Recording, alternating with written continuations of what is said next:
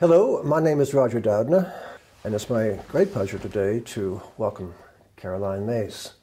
What do you see as being the primary focus of your work? Well, you originally were described as a medical intuitive. Does that still sit comfortably with you? No. My occupation, my calling as a medical intuitive, actually was the door that led me to into the world of human nature, the study of human nature and the human anatomy system, into the world of the magnificence of the knowledge of the invisible world, what I would now call the mystical ecology system, because that's truly what I study now. And in a sense, Roger, I've arrived at a place where, and this really is the next workshop I'm doing here, really, but it is the mystical ecological system where I finally, all my years, one thing has led to another. The study of medical intuition eventually led to my wondering why people don't heal, which was more interesting to me than why people heal. But then I wondered what is the essence of healing? That opened up the domain of the study of consciousness from the perspective of not do we choose to heal, but from the other, which is the nature of what power, what authority we actually do have with ourselves. And the choices we actually do make, and how we misunderstand ourselves, and the depth to which, what the power of our choice. From there, I then went into the study of our archetypal patterns, the power of what we believe that we don't even realize we believe, the power of our superstitions, our myths, our relationship to God, and the fact that most people have more faith in what they don't believe than what they do believe. I'm not sure if I follow that. Most people are, these days, in our community of people, which are the seekers, the searchers, the people who live within the inner self. That inner self is not quite the ego and not quite the soul. It's the passage self. It's an anomaly. It's a hybrid of our time. That inner self was not a functioning part of the psyche before World War II. It is a hybrid that has been developed. It has emerged since then. And that inner self is a product of our looking within ourselves for the search of, am I wounded? The search of developing individuation. I don't know many people who go around asking themselves, am I wounded? Oh, yes. Oh, indeed, Roger. Are the people who follow you? No. People who are looking to find themselves, the first place they start, Roger, is, in healing. Well, I agree that people who start on the path, shall we say, the spiritual path, oftentimes have to feel that they have to revisit their own past.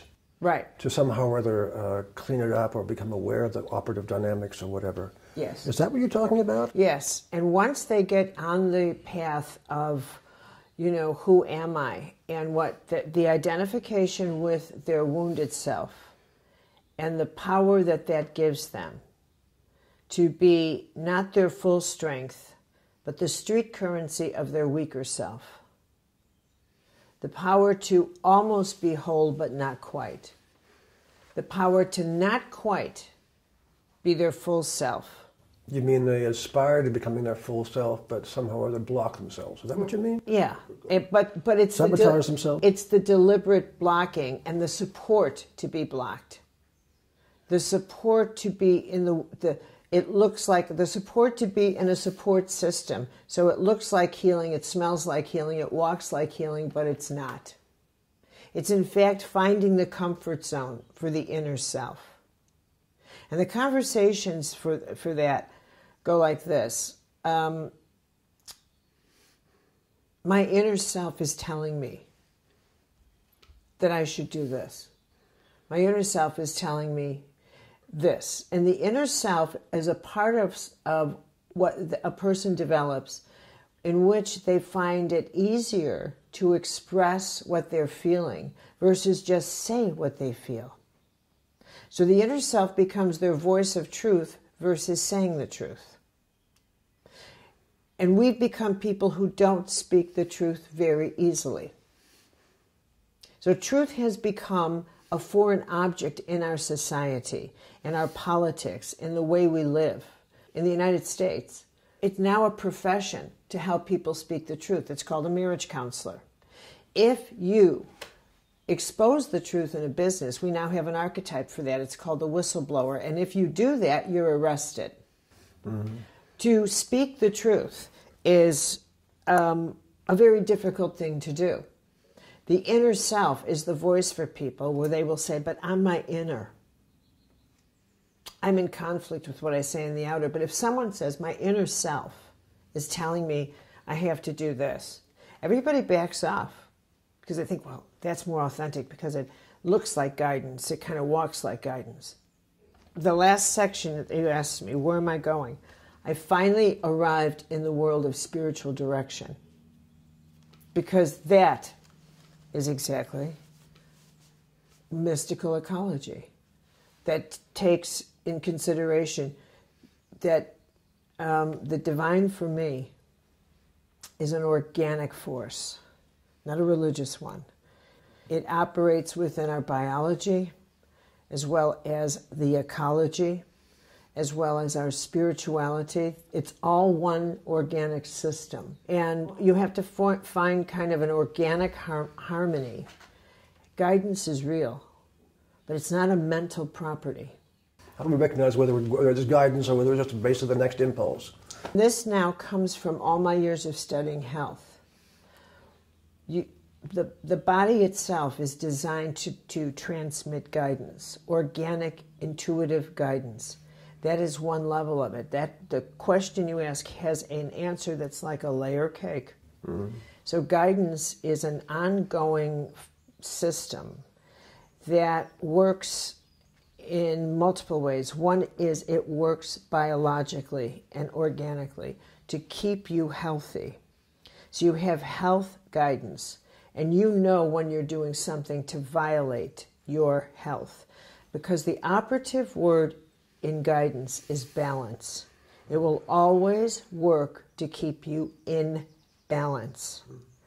Secondly, it works through conscience. And that's not a word anyone uses anymore. Conscience. Conscience. It will work to balance you between the forces of right and wrong, good and evil, guilt and non-guilt. What you say and what does this need to be said, and is that the way to say it? Does this contribute harm or not to this situation? Why do you have to hurt this person? It is always that active principle. So guidance is not, the reason people don't hear guidance is not because it's not available, it's because they're so narcissistic. And they're not working with guidance in the way, guidance is not about serving you, it's about serving others. In the role of working with yourself. They've turned the mirror so much on themselves that they don't get that guidance is about service to all. If you study the great masters, you see it right in front. It works in plain sight. Nature is about serving you. You serve nature, it serves you. You violate nature and it'll die. You know, not to punish you, but that's just the effect of your choices. You know, this is, my whole next workshop is God and guts. It's, you know, and the guts refers to your biology and your intuition and your courage to get out of a narcissistic state of mind and actually understand the nature of spirituality is not, and it never has been, the search for stuff, but the search for truth. So will you speak about the narcissistic aspect of ourselves? That would be defined as simply excessive self-absorption, excessive inward? Well, you know, the spiritual path kind of took a turn into the same as healing, into the same as finding my highest potential, a cross between pleasure and occupation and self-indulgence and filling in the blanks of where I've been humiliated. If you ask people in my world, and that's thousands and thousands and thousands of people now, what they think their highest potential is, they'll see it as filling in the blank from where they've been humiliated, how they can be recognized, what occupation that fits in the glamour buzz. They never think it's service.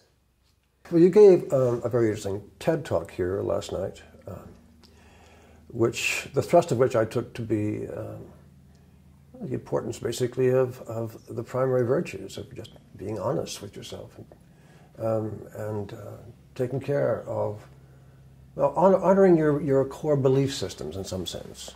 Would that be a fair summary? It is honoring core belief systems. First, you have to know them and honor them and actually have the courage to know, to articulate them, Roger.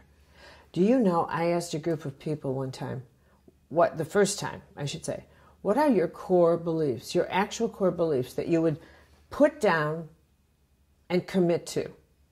And interestingly enough, they sat there and went, And I didn't say even beliefs, I said core values. What do you value at your core? What do you actually say, this is who I am and these don't get negotiated? And then the first one to speak up said convenience. Mm-hmm. Convenience as a core value. I was shocked but not surprised. Convenience was a core value that could not be negotiated. Okay? This is where we are. Everything has to be convenient for me. The pursuit of the rational mind is a dangerous thing. The divine is not a rational force. We're so in love with the intellect.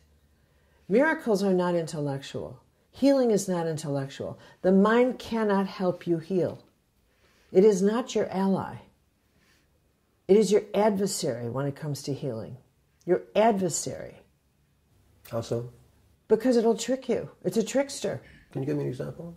Well, you're an addict, for example, and you need to heal. And your mind will say, no, you don't. No, you don't. Come on, you'll do it tomorrow. You'll start tomorrow. There you go. You're a procrastinator. You're obese. And you know you have to give up sugar. You know you have to do this. And your mind says, I'm not so sure that's mind. I'm sure that's more like habit. See, here you go. Addiction. Playing games right here. Right here. This very tennis game with the mind. Always the argumentative. Always taking the curmudgeon point of view. Right there, Roger. But that's not rationality you're talking about. I mean, it's irrationality. Right. This is the philosopher in you. This is you as a thinker and the philosopher. Always going to, I'm not sure, I think I'll question that. No, Roger. It's exactly that part. And you and I can go at it, we have for 3 decades. But at the end of the day, you have to say, that part of me, the questioning, the going at it, the I'm not sure, that's exactly the part I'm talking about. Because it can pick apart everything. And that's one at the point where you say, I got to stop this picking apart. I know exactly what I'm doing. I'm diminishing every argument because at the end of the day, it doesn't matter. You've got to get to the point where you say, this is what I always do. And the fact is I'm sick. And I'm sick because I always do this.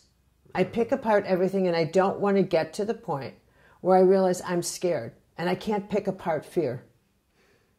There is a truth in here I don't want to look at. And I will pick at it and deny it, and I've got to get to something deeper. That I can't pick apart and say, this is the core truth. And the mind does not let us do that. And then you have to say, and it's my mind. Why do I do that? Because I don't want to look at what's the truth. The truth is, it could be anything. This is the truth. I'm not speaking about you, but it could be anyone. The truth is, I am an angry person, or I am this, or I attack people. I see so often where people will be I'm working on forgiveness. I'm working on, but I was, and I'll say to them, no, the truth is you're vengeful. You're vengeful. And you don't want to forgive that person. You dwell in the ways that you want to hurt that person. And you can rationalize all you want, but they hurt me this, that. But the truth is, you image how to get even in hurting that person and what you will do when that moment comes. Mm. You're saying this is the kind of attitude which leads to illness, for sickness, whatever.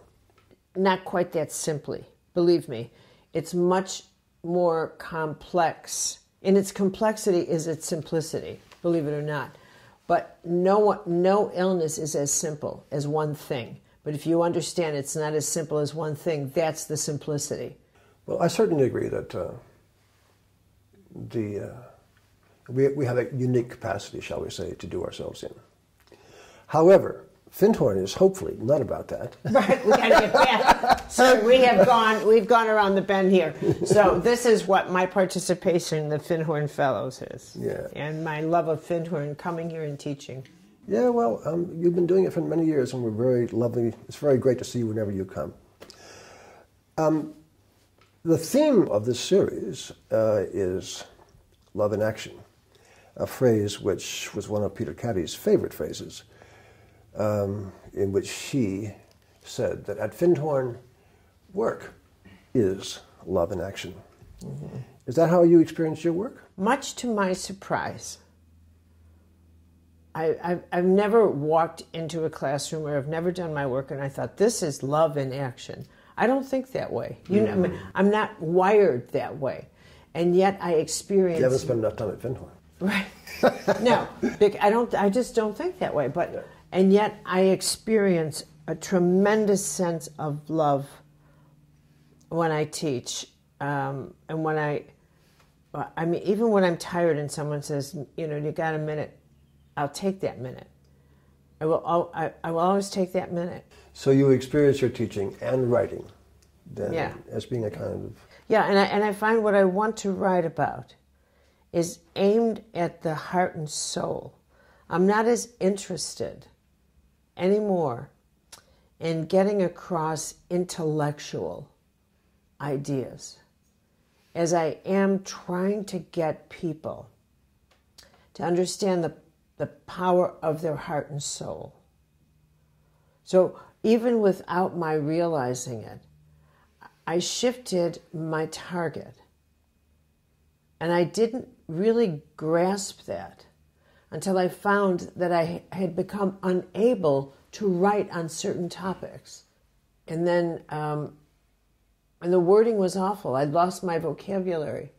And I'm a wordsmith, you know, and I thought, well, I can't seem to articulate what happened here. And I really went into a desert and thought, well, maybe I've written my last book, you know, maybe, and maybe that's, I have to kind of accommodate that truth. And you discovered heartfulness. Yeah. And it was an awakening for me personally. Well, just speak to me about heartfulness. What does it mean to you? How I experience that is what I want to help people realize about themselves, about life, about the truth. And it is a truth that people initiate their own suffering. There's always pain in life, for God's sake. We're going to lose people. There are things that happen that truly feel unjust, unfair. That's never going to stop. But suffering is self-imposed. And because there's stages, and there's only so much suffering a person can endure. Because it is self-imposed. Because you will dwell in what you perceive as injustice. You will dwell if you believe it only happens to you. And how much of your suffering is brought about because of pride, because of the way you interpret things, because you think that person deliberately did something to you. When in fact, if you understood the nature of that person, you would realize that that person is the sort who would bite off the head of any snake, who would, say harmful things to anybody, that it had nothing to do with you personally, that and you don't get that sometimes people leave people because they were called. It had nothing to do with you. You don't get that other people's lives are not bound to you as much as you would want that to be the truth. You have to, these days, people's lives are long. And we don't know how long we will walk the earth together. Mm.